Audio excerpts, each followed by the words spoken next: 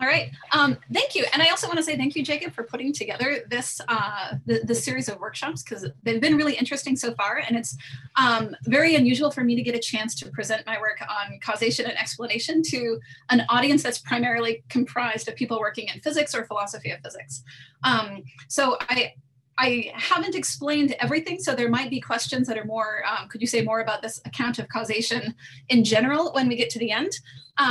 But I want to try and motivate a certain kind of project and why it fits in with physics in a certain kind of way. So largely the talk here is, I'm going to say that there's a certain kind of relationship that causation stands to information that is parallel to the one that is between work and energy. All right, so just as a quick outline so that you know what we're going through, I'm going to start by talking about the foundations of causation and essentially giving you a kind of optimistic meta-induction on what I think is currently happening in the discussions around causation. And then we're going to segue to some discussions in causation and machine learning, which is not something that I work on, but that I've been discussing with people in my university. And part of what we've been discussing is whether or not we're actually talking about the same thing. Is there a single univocal notion of causation that we're all working on? Or is there in fact several very distinct clusters of causation? And there's no sort of like, there would be an equivocation if we took ourselves to be working on the same sort of relation. So from there, I'm going to talk a little bit about a recent paper by Bernard Scholkopf. He offers some really intriguing remarks about what he took to be the energy revolution that led to industrialization. And he sort of identifies the information revolution as where we're currently at. And then I'm going to talk about how in both of those two revolutions, we can use it as a way of understanding how causation fits into a certain kind of infrastructure of physics. So I want to be able to say that, you know, causation is adequately real in a certain very important sense of real without having to say that it's a fundamental feature of the world. I then conclude by giving us a little example of why it's useful to treat these as univocal notions of causation at the end. So that'll be the very short but hopefully clear enough payoff for making it all the way through. All right, so I identify the kind of work that I do as working in foundations of causation. And sometimes I talk about what I do as a kind of natural philosophy. I think that it's really an exciting time to be working in causation right now. And I think it's really useful to situate what's happening in causation in a much longer historical trajectory. So I'm giving, philosophers are often, who discuss realism talk about a pessimistic meta-induction on history. And I think right now we can be giving a kind of optimistic meta-induction on history vis-a-vis work in causation, because I think that causation is, you know, traditionally it's been a central philosophical topic, but in the last 15 to 20 years, it's really started breaking out of its original home in philosophy. And in some really exciting work has been happening such that it's almost to a place of complete autonomy from philosophy. So, you know, I think that it's useful to look at things like Kuhn's description of the route to normal science, where he says there's something that is usually sufficiently unprecedented and sufficiently open-ended as a new achievement, but that nevertheless is also very raw and incomplete. There's lots of loose ends. There's lots of things that need to be cleaned up. There might be different groups of people working on different things that haven't come together yet. And I think that's exactly the state that we're in right now with respect to research and causation. So I think that in the last, say, 15 years especially, there's been huge empirical development and a kind of validation that this way of approaching causation is fantastically useful, like not even just a little bit useful, but fantastically useful. And I think there's still pockets of largely independent work that are just in the early stages of integration and coordination. So I think that we're right at the stage where this is beginning to coalesce as a sort of full-fledged autonomous science, but that we're not quite there yet. It hasn't fully launched itself out of philosophy. So it's still in this consolidation process. And I think that what happens, if you look at the Kuhn as a kind of model for understanding, okay, where are we in the trajectory of launching out of philosophy? I think that we're at the stage of sort of rendering a lot of these key terms much more precise in their application. So we need to be able to make much more fine-grained distinctions between different kinds of causal terminology. And we need to do that in the context where these different pockets have often been using very similar terms, but perhaps in very different ways. So there's a lot of variation in how some of these terms get used. So I think the historical comparison is helpful. So I'm teaching some early modern history of physics right now, and moving from trying to figure out what vis viva is and vis inertia and distinguishing those from each other to a place where we can say, no, there's very clearly, this is momentum and it's, mass times velocity, and this is kinetic energy and it's 1/2 mass times velocity squared, is a really important part of the precisification stage for the concepts. We just didn't have sufficiently well-defined and delineated concepts when we're at the vis viva, vis inertia stage. And we know that we sort of achieved something more when we've gotten to these more precise ways of distinguishing these things, even though they both involve mass and velocity. All right, so I think what's still happening right now that is required to solidify this, so that work on causation and causal modeling becomes something more like, a new science that gets its own department within universities and has its own sort of field going on, is the rest of the sufficient basis of shared assumptions and exemplars and training. And this is what foundations of causation is. So right now, there are certain kinds of things that you no longer have to argue for when you're giving talks in causation. When I first started working on this, you really had to convince people that you needed something like the notion of an intervention or like the notion of a do operator. And in the last 10 years, you just don't have to convince anyone of that anymore. They're just sort of on board. Okay, there's no amount of just mere probabilistic relationships that are going to be able to do it for us. We have to also have some kind of notion serving that particular purpose, even if the precise details of it differ. So I think there's been real advances in terms of the shared background assumptions that you don't have to redo every single time you're having a discussion, and that moves the discussion forward. And so the more you establish for the foundational part, the less you actually end up having to discuss the foundations. Once they're in place, because they sort of get out of your way. So the optimistic part of this meta-induction is that I think you can actually get substantive guidance on what we should be doing right now and how we should be moving forward to the next steps by this kind of explicit reflection on what does it usually look like when other sciences have branched out from natural philosophy in the past, and what were the stages that they went through. So how can we use this as a kind of blueprint or map of what's coming up? All right, so this is the part that I apologize if you're not more familiar with work on causation. I'm going to sort of point to some clusters that I think are taking relevantly different approaches such that we ought to approach them with caution that maybe there isn't a single unified notion of causation that they're talking about. One of them is, of course, graphical causal modeling and causal-based nets. So here, very early work by Judea Pearl and by Spurdy's, Gleamore, and Shinies. And the work that's been developed on that is the sort of thing that I'm talking about. There's also what now goes in philosophical and philosophy of science discussions under the heading of interventionism. And that's sort of, it goes beyond the graphical causal modeling, and it contains what Jim Woodward, for instance, has described as semantics for that kind of causal modeling. Nevertheless, there's ways in which what he's doing with interventionism and what they're doing aren't identical. They sort of come a part of it. There's also a number of, there's also some accounts that talk about physical causation or physical mechanisms.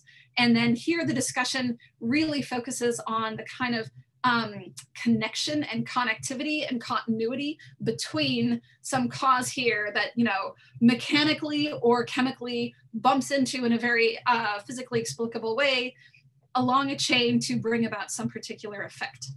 But I think that's actually different than what we could be doing in causation and physics. So we'll get to this with Scholkopf in a little while, where he's like, look, really what you're doing in physics when you're modeling things with, say, like coupled differential equations, just is causal modeling. So when you talk about like forcing coupled harmonic oscillators, then you're just talking about causal, causal, here's a cause, here's an input, and here's the system response, here's the effect. So there's a lot of common terminology between these different groups. And I think that these key terms are sort of things that philosophers have space to do more work on, to see whether or not they're being used in consistent ways. So for instance, some of the key terms that I think are hotspots right now. So there's this notion of information that's really taken off in a lot of discussions, including in philosophy of science. And there seem to be a whole bunch of different ways in which it's getting used. So information theory is, of course, fantastically useful in no small part because you can apply it to anything almost.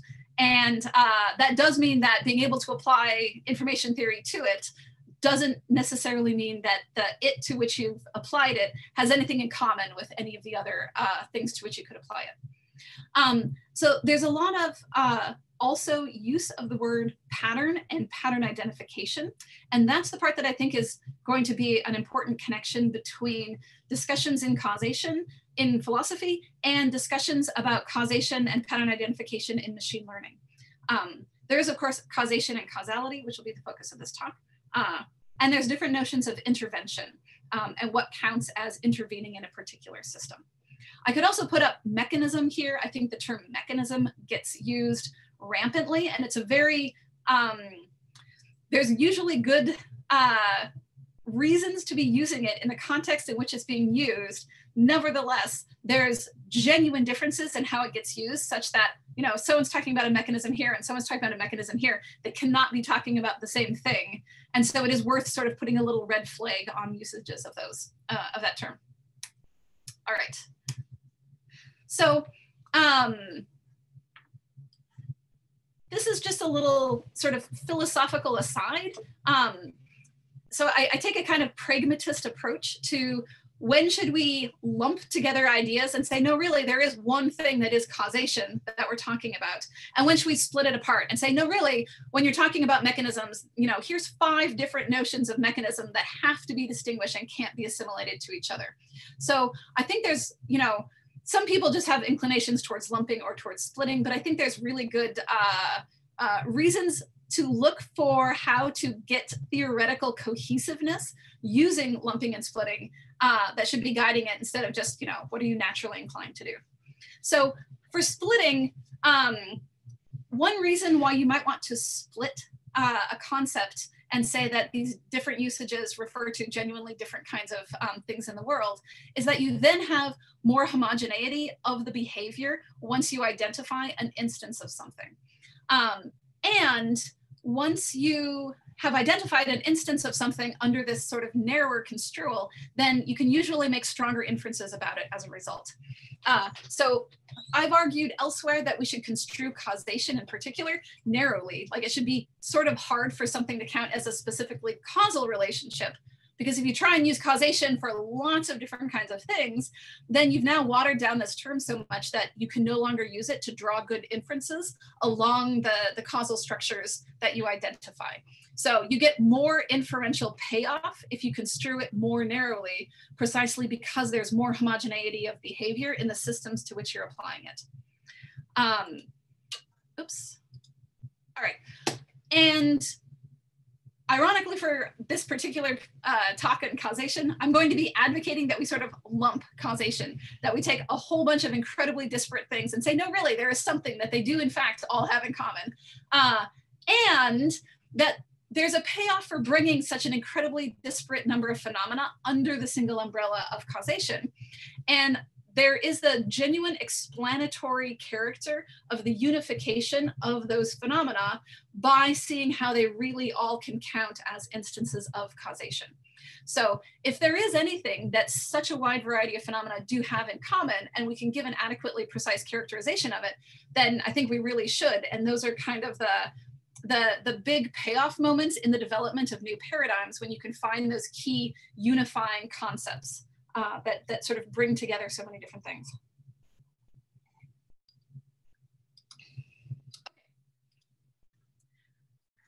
So, is there a genuinely unequivocal or univocal construal of causation in machine learning and AI especially? in conversations, I've been talking especially with somebody named Oliver Schulte, who was trained in philosophy and now works in computer science here. And he's just always struck when philosophers do causation, like everything's so spatio-temporal. There's like a time and a place for it. And the stuff that he's working on really doesn't have a sort of clear spatio-temporal location in the same sort of way. However, I really think that there's still one notion of causation that we're all talking about, even when you're talking about causal relationships among, say, unsupervised learning algorithms. So by keeping it together, we're going to be able to sort of refine the different approaches by sort of using them as constraints on each other. So that said, I don't think there's a single univocal notion of intervention that happens in all of these. But I do think that in the case of causation, there will turn out to be. So we'll talk about the data phenomena distinction here in just a moment. All right, so Schulkopf has this recent paper, Causality for Machine Learning. And it's really interesting because he's also trying to do this project of sort of adding something more foundational to discussions of causation.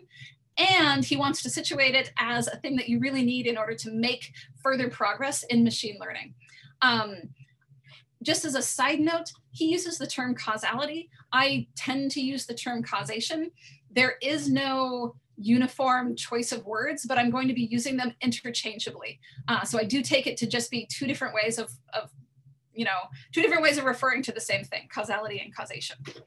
All right, so he wants to make progress on machine learning by incorporating causality into it.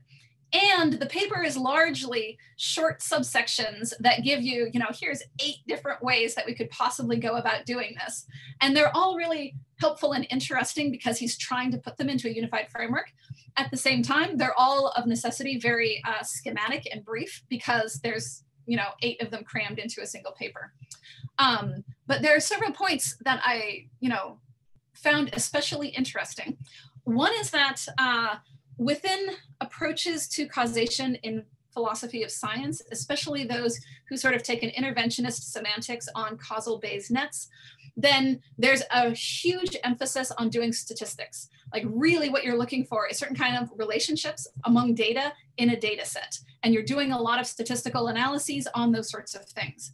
And Schulkopf, of course, is very aware of those sorts of things, but he wants to sort of supplement that in a way that I think would be helpful in the philosophy of science side as well, to say, look, even before you don't have to just talk about doing, statistical analyses on data sets. There's also just sometimes you can skip straight to modeling the causal structure in the system itself before you get to the data that was taken from that kind of system, because we're usually not completely ignorant about it. And I got very excited when he was talking about the gold standard of modeling. Like, no, really, if you have a set of like a couple differential equations, you can do an awful lot for getting the bones of the causal structure of some system that will then supplement the statistical analyses that you're doing over here. So Sperdes, Gleamore, and Shinies and others have really done as much as they could without ever having to talk about the system itself. But I think that we've sort of reached the end of that trajectory, and we need to sort of supplement the statistical analyses on the data sets with this kind of, more old-fashioned modeling. So sports logic is the group that Oliver Schulte has been working with, and they essentially perform a lot of analyses on sports stuff. So if you need to know how well your hockey team is doing, then you can go talk to them. So now we're going to sort of talk about, okay, how does this, why would we think this is not a form of causation that's like the one discussed in philosophy? And then why would we think it is like that form? All right, so the notion of information that you can find in lots of examples that are given in the machine learning literature are not the same as the one that Schulkopf points out as the potentially conserved quantity discussed by physicists. So there's just so many different ways in which you can identify information that there's reason to think that if you're talking about information and causation, there's not one single thing that the information is. And in particular, you might be concerned that when you're talking about causal relationships among bits of programming in a high-level programming language, then this just isn't the kind of causation that philosophers were talking about before, because causation was supposed to be extensional. It was supposed to be a relationship in the world between things that were in the world, not something that's taking place in a high-level programming environment. Okay, but I think that there's this distinction between data and phenomena from Bogan and Woodward in 1988. I don't think they envisioned the usage that it could now be put to. But one of the things that it's really helpful about is that, you know, what counts as the data that you're using for a particular, for modeling a particular system's causal structure, you can then use that system as the data for modeling some further causal structure in these layered effects that get you actually to the spatiotemporal part of traditional causation. So for instance, what sports logic does is you can take a lot of video feeds from different angles of, let's say, like a European football game. And those video feeds are the data that they're then using a variety of analyses on in order to generate a model of the game itself. So where actually were the people, where were they moving, and what were they doing? And now you just have, as it were, a sort of complete model of actually, like, you know, what happened on the field at that time. And now that becomes the data on which you're going to run other sorts of analyses. So that's now, you want to talk about, okay, what was the pass completion rate for a certain kind of player over the course of this game? Or how many times did we lose the ball in this particular section of the field? So you started with the video feeds that were data that you were using to sort of reconstruct this phenomenon that was the game itself, that really had a spatiotemporal location. You're now taking the game that you reconstructed and using it as the data on which you're going to perform further analyses so that you can get different kinds of information about the performance statistics of different kinds of plays or different kinds of players and so on. All right, so Schulkampf then wants to say, look, this is all really exciting. And this is why I started the whole talk with the discussion of the sort of optimistic meta-induction. He says, look, the energy revolution really led to this fundamental shift in society because it led to industrialization, because we figured out that we could use energy as capital.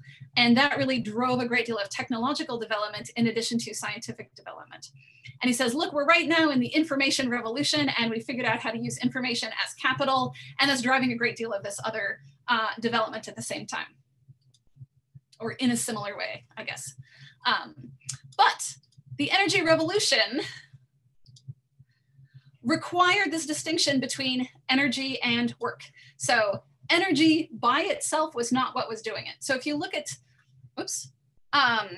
if you look at what was going on with the industrialization, for instance, and you look at things like developing ways to measure the efficiency of the transformation of heat into momentum for steam engines, then what you have is not just that energy was doing a great deal of revolutionary work, but that a distinction between energy and the work that you can do with energy and the limits on how you can transform different amounts and kinds of energy into different forms of work was what was really driving things forward, like in a literal fashion, like the increasing the efficiency of steam engines is why we have the second law, like the Carnot cycles from thermodynamics in the form that we do. So in this sense, work is not some new different substance that's in addition to energy. It's also not nothing. It's sort of energy where you add certain sorts of constraints and you have certain kinds of system boundaries. So it's what you can do with energy. And similarly, I want to say that we're not just in an information revolution, because that's not enough. Really, it's causation that is where the rubber hits the road part. And it's, you know, causality is not wholly distinct from information, and it's not just relabeled information, but it is, if you take information and add additional constraints when you're identifying instances and you assess it with respect to certain kinds of added system boundaries, then what you get is causality or causation. So essentially, causation is what can be done with information in the same way that work is what can be done with energy. All right. So just to be, before we get to the next part, I just want to be clear that I'm not saying that causation is literally work. it would be very lovely if we could just take the equations for work and borrow them to measure causation, but I don't think it's going to work quite that easily. But it is a claim about how these concepts stand with respect to each other in these sort of like really large scale theoretical and paradigm shaping sorts of ways. So it is, let's see, partially a response to philosophers who get very concerned about whether or not causation is real in the right kind of way. And there's lots of different notions of what could count as real in the right kind of way. But this is, I want to argue work is real, even though it's not real in the way that energy is. And similarly, causation is real, but not in the way that information is. So it's kind of an alleviation of that. All right, so this is the part that is still the kind of work in progress. As you can see, I haven't exactly figured out how to fill in all of the sections of this table, but I think one of the main points of comparison that come out of this has implications for philosophers in particular, and also for thinking about the world in terms of kind of like micro-physical deterministic sort of way. So in particular, we have energy as conserved and work is not conserved. And we have information as probably a conserved quantity, that notion of information. And we have causation as not conserved. So I'll talk a little bit more about that in a moment. But I really think this is one of the central payoffs of thinking about this analogy between energy and work and information and causation. That what it takes to model something that is not conserved is very different than what it takes to model something that is conserved. And it explains a lot of the things about causation and why it behaves the way it does, especially at higher levels. And it also explains, as we'll see in a moment, why you can do so much at the higher levels without ever having to talk about anything that's microphysical or conserved. So moving down just a bit, energy. So for instance, if you think just about something as basic as, let's say, potential energy, then you have your rock and you want to move it to the top of the building, then the amount of potential energy that it's going to have up there is independent of the path that you use to get the rock to the top. Whereas the amount of work that you have to do to get the rock to the top is going to be dependent on the path that you take. This doesn't mean that it's somehow subjective or less real or not really part of the world. It's not that, so you can have different amounts of work depending on different paths that you could choose, and you're going to choose a path that's easier for you, and you're still going to be individuating paths that seem salient because there are things that are, perhaps the only options that you see pragmatically available to you. Nevertheless, this doesn't mean that it's somehow like made up or just an invention or something like this. And I think the same thing happens over in the information and causation side. So I think that in a lot of cases, if you're thinking about, say, the relationship between two causal variables, then the amount of, say, mutual information between them is going to be a fixed quantity, and it's not going to necessarily be path dependent. On the other hand, the causal relationships between them will be path dependent. So if there's more than one path between them, then you might still have the same amount of shared information if you're just assessing the variables, but the actual causal relationships will be path dependent in a way that's similar to the work example. So for work, it's also going to be system relative in that if you redraw the boundaries of how you're assessing what the, for instance, if you have some sort of like temperature gradient, if you reassess the boundaries, then you're going to change, for instance, the amount of work that it might take to move something or to heat it up to a certain temperature. And similarly, causation is going to be system relative. So what the causal relationships is partially contingent on what the variables are that are put into a system to be considered. And this has struck a lot of philosophers of science anyways as being sort of uncomfortably dependent on individual human choice. Like, surely we don't want the causal structure of the world to be just dependent on what I happen to choose as the variables that I put into my system. And so the system relativity of causal structure is kind of like, I don't really like that. But I think it's very, very similar to the system relativity of work. And it's just, you know, there's lots of different ways you could individuate the system, and the world itself is not going to tell you the one right way to do work, or what the one right amount of work is that it would take to, you know, bring the rock to the top of the building. Similarly, there's lots of different kinds of causal structure you could find, and you have to sort of commit by picking the variables that are going to go into the system. And then for the last one, so there's a kind of reversibility with anything that is going to be in the conserved side for the energy and information. But work, you're only going to get reversible in a certain kind of ideal limit. And I actually think that causation is very similar to work in this regard, where it's only going to be reversible in a very ideal limit, where it's sort of a kind of perfectly deterministic connection that only goes along one path. In the absence of that limit, then it's not going to be fully reversible. It will have this embedded temporal asymmetry to it. Yeah. All right, so this is the part where, yeah, I'd welcome some questions or suggestions or comments. I'm now going to just say a little bit about the non-conservation of causation. So this, oh, there we go. You might think, well, okay, so accounts of causation vary wildly with respect to the physical mechanisms, and some of them, like interventionism, specifically avoid talking about physical mechanisms.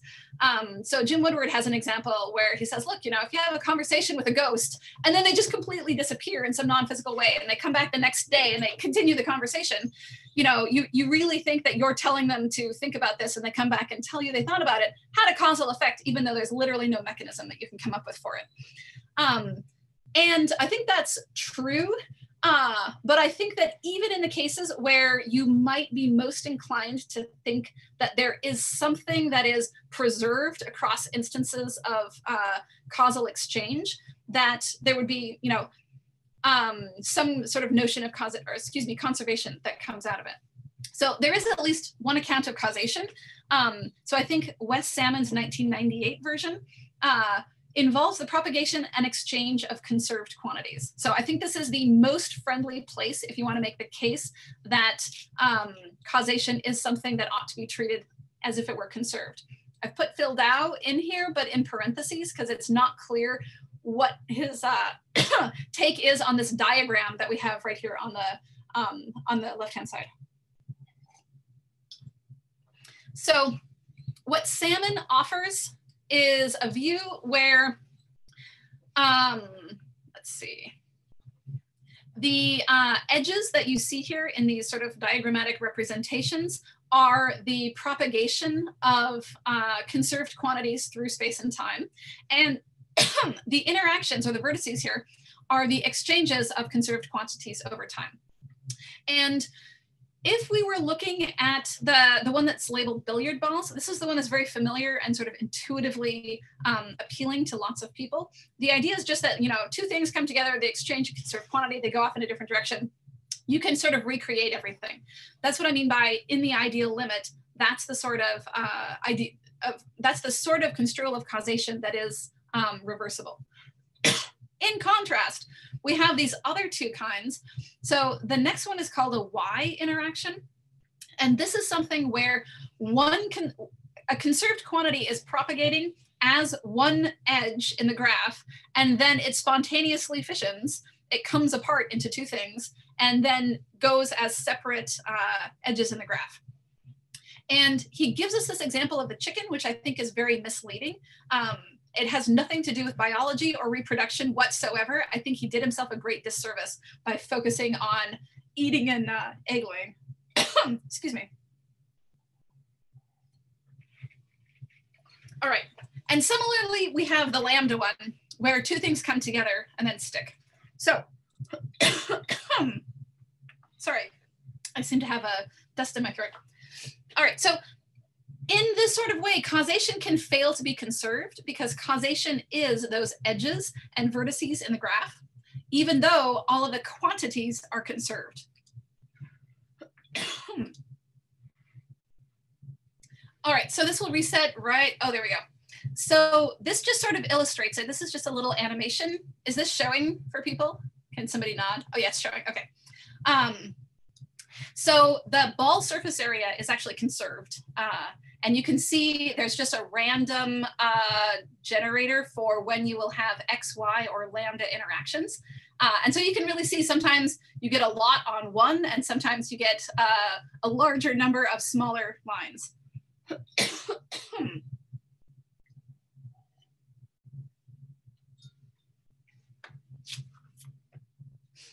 Okay.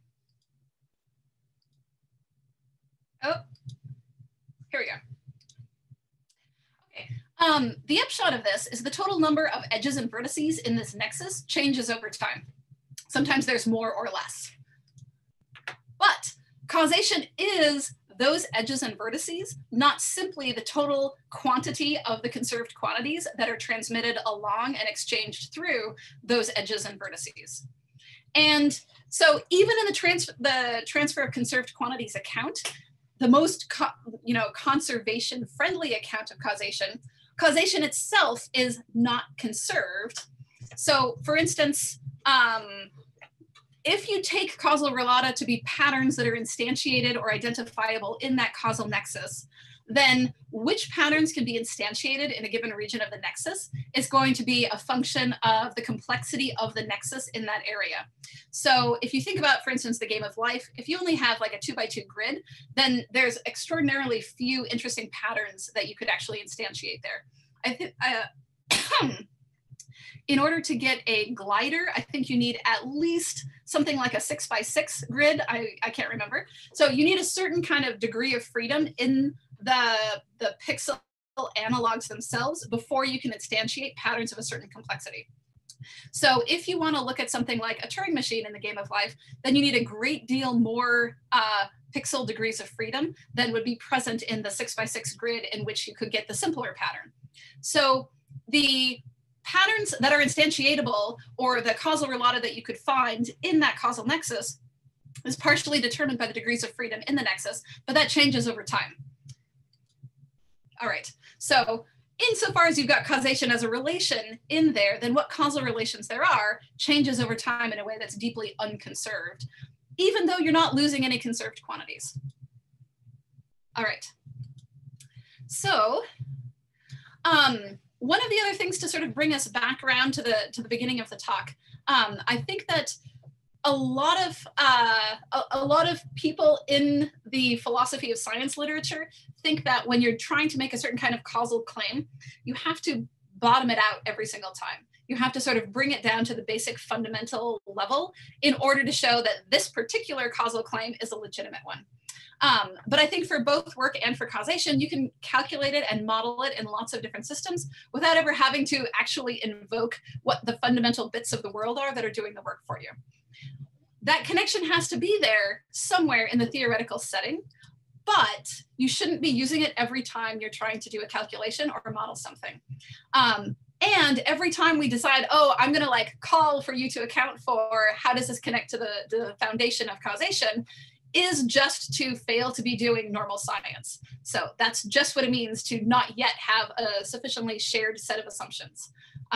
So I think the causal foundations need to be really solid and they need to exist, but then we need to stop thinking about them because then we can do the next stage of more interesting work. They need to sort of sink out of view.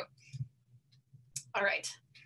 And I think that this analogy between work and energy and causation and information sort of explains why a lot of philosophers since Reichenbach have been looking at the extremely suggestive connections between thermodynamics and causation and time. So I don't have time to really go into any of that, but I think this at least accounts for why those similarities have been so sort of prominent and then explored over the years by a variety of people.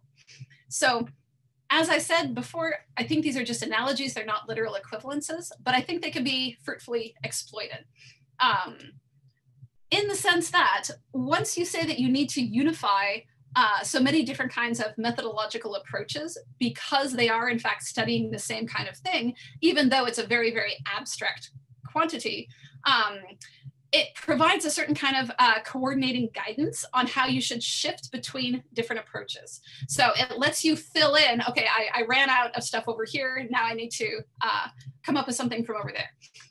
So for instance, I have a little work on causal faithfulness violations in causal Bayes nets. So this is the case where two variables are connected by two different paths that are precisely counterbalanced. So it looks like the two variables are probabilistically independent of one another because this path brings about the effect with exactly the same weight that this path suppresses it.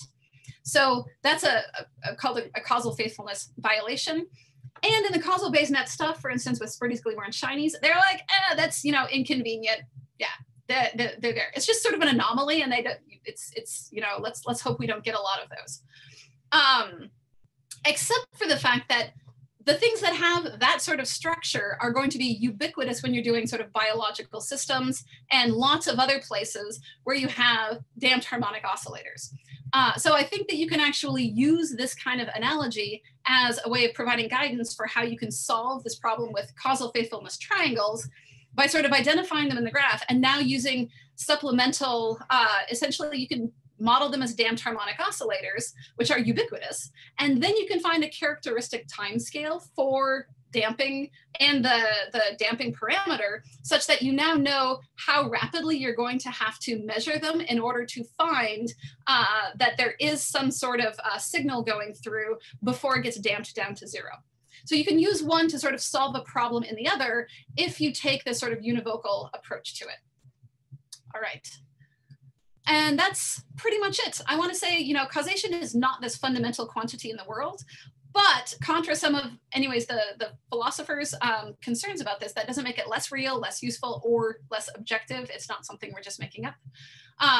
And we can really see this when we see the relation between energy and work. I like being able to respond to the philosophers' objections to causation by saying, well, if you object to that, then you have to pretty much object to this huge edifice in physics, and good luck with that.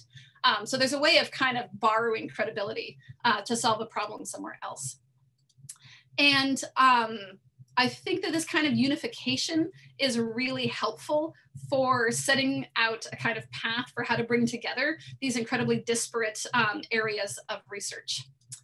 And that is it. All right, thanks. Thank you, Holly. That was wonderful. Great. So, and you finished exactly on time. So we have, let's say, 10 minutes for questions. I want to make sure we have a few minutes for a break between Holly's talk and Matt's talk. As I said before, if you have questions, please use the hand raising tool.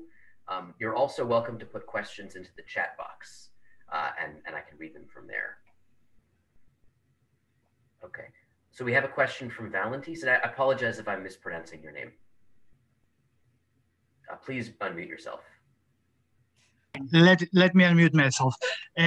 Just a short question regarding why should we expect from Solomon's theory of causation to be conserved? Okay, I mean, in the sense that it is formulated in terms of conserved quantities, and the same holds for Dow's theory of causation. However, that doesn't mean that it should be conserved itself. I mean, it's not clear the notion of being conserved to me.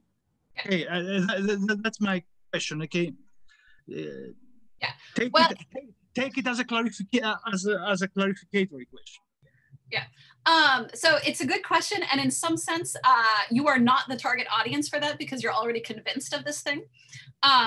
So it might just be that you don't share the intuitions. I can definitely say that I often get pushback on this, like, of course it's going to be conserved. How could it not be conserved? So in that sense, I'm trying to undermine a certain kind of intuition of the following sort. So for a lot of philosophers who don't work so much in physics. So I spend a lot of time talking to people who maybe work in philosophy of biology or philosophy of economics, and their interventionist approaches are really super useful. They want to know things like, I'm giving this causal relationship one of the classic examples is, from the Peace Research Institute of Oslo. If you have, low democratic norms and you're very rich, but only in a single resource, then there's a certain probability that you're going to have a civil war in the next 10 years.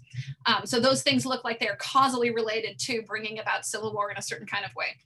And you're like, yeah, but really, there is something that's happening that is very small particles bumping into other very small particles in this like perfectly deterministic dance of very small billiard balls that only just sort of trace out this little physical path. So there is this idea that, whatever's happening with an apparently higher level causal relationship, there must be something that you could cash it out in terms of that is perfectly conserved interactions between essentially what they learn, ideal gas, like if you're thinking of ideal gases as like very small billiard balls. Yeah. So there's a really widespread intuition though, that really that's what causation is very small things bumping into each other only in the shape of the X interactions, as a result of which, you should be able to have this sort of very clean microdeterministic thing where it is conserved in the sense that you never have an increase or decrease in the degrees of freedom in the nexus. So I am trying to get them away from that to the, you shouldn't think that it's conserved. Great, thanks, Valentis. I have Noel next. Thanks. So towards the end, at one point you mentioned that, sorry, let me shut my email up. You mentioned that, or sometimes when we don't resist diving down to some deeper, more fundamental level, that marks a kind of failure to do normal science. Is the thought, I was confused by that point, is the thought here that if we treat the science of causation as its own sort of standalone, stable discipline, it's got to have some framework set of assumptions that are multiply realizable? Or, I was confused by that point. Yeah, so it's more, and to be fair, I don't think that causation is yet a standalone science. I think it's in the process of becoming one. And I'm making a Kuhnian point there about sort of getting challenged on like very foundational issues is characteristic of something that hasn't yet settled into the pattern of normal science. So it's not foundational in the sense of like fundamental physics per se, except that often that's what the call comes as for the biologists. They're like, no, but really it's just all small particles bumping into other small particles. And you're like, no, it's not. It's more about the foundations of the field itself in a theoretical context. If you have to keep having massive disagreements about like, is there even such a thing as a physical mechanism for it? Or is it entirely these abstract counterfactuals? Then you're arguing about foundations still. And once you can get to a certain place where you're spending less time arguing about foundations, then you thereby are at a different stage of the theoretical development for the paradigm. Got it. That makes more sense. Thanks. Thanks, Noel. Next, I have Carl Hafer. Carl?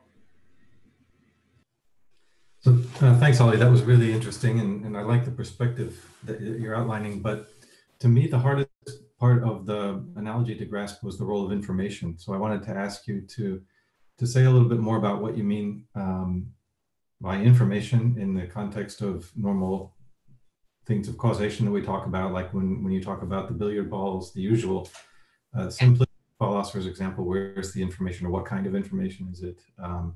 Because when I think of the phrase that you used, information that we can use, in analogy to work as energy we can use, it seems to me that the word structure leaps to my mind more than information. Like causation is structure we can use. But anyway, I'm just asking for a little more clarification about information's role. All right. No, that's a very good question. And it's the part where I punted because I have a whole other project that's on an informational account of causation. And I was either going to have to put too much of it into the talk or none of it into the talk, and I went with none of it. But that's exactly the whole where I would have put that that sort of account. So, and this just sort of, in some sense, I would like to point you towards this 2017 paper that I have called Patterns, Information, Causation, because that is the longer version of what I'm talking about. So the notion of information that I'm talking about is sort of manifests in two ways. I don't think it's twofold. I think it's the same thing. And I think this comes from Salmon too. So Salmon talks about the different parts of the world having like actual informational connectivity with each other. And I think that the way in which information is talked about as a potentially conserved quantity in physics is exactly the sort of thing that Salmon was getting to there. And I think there's something really potentially useful about using measures of informational connectivity to then apply to specific kinds of like physical bits of the world to see whether or not they are causally connected to each other. So that's part of the Metaphysics of Causation project. But the issue is this, just applying information theory, like just, you know, taking different kinds of measures of like mutual information or joint information. You can do that to tons of different things. And that doesn't, you can get some non-zero answer, but it doesn't mean that they're causally connected. So the point of that other paper is to say, look, here's what you have to do to the traditional notion of causation and causal relata to get it into a form such that it's now clear how you can make it into, for instance, volumes in phase space that you can put partitions on and then use those partitions to directly apply informational measures.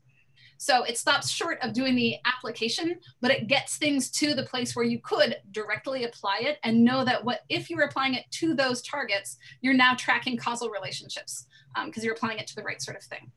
But I left that out, sorry, because I couldn't find a way of making it fit in the time. Thanks. We have time for one more question. I have Joanna. Joanna, I'm sorry. Did I pronounce that correctly? Thank you. I'm Joanna from Krakow. I'm thinking about your analogy and concerning the energy work part. We can say numerically what part of energy is in a given situation work. So if for a given physical system there is 10 joules energy, we could say that 5 joules out of this is work and the rest is, say, heat. And my question is whether in your account we could also say in a similar numerical way, we could give numbers what part of information in a given situation is causation, and whether we could somehow tell something about the rest. In the case of energy, often the rest of energy is heat. Could we say something about information that is not causation? Yes, is the short answer. And the long answer is so working up exactly such an example or an exemplar, like a case study of it, is sort of the current part of the project. Yeah, so I think that the goal is to be able to just give a measure, and there will have to be a lot of stipulation of, you know, these are the variables that we're talking about. These are, this is the particular system in the world that we're looking at for the instances of those variables taking values. You'll have to fill in a lot of stuff, but to sort of show like you can turn it into a much more familiar modeling problem. And that's how I think we'll have like really accomplished something in the study of causation, is when you now just have, okay, well, here's a kind of modeling problem and here's how you solve it. That's much more akin to what you learn when you're learning how to do, you know, when you're learning how to calculate work in physics. So we're there, but I can't show you the animation for that one yet. Thanks, Joanna. And thanks again to Holly. That was a wonderful talk. So we'll give another round of applause to Holly. Thank you so much. All right, we have a few minutes for a break. Matt, if you want to get your slides up and running, and we'll take a pause for 5 minutes once Matt's up and running, and we'll reconvene here. We'll plan to begin at 2:01. We'll give a minute for people to log in before we start Matt's talk.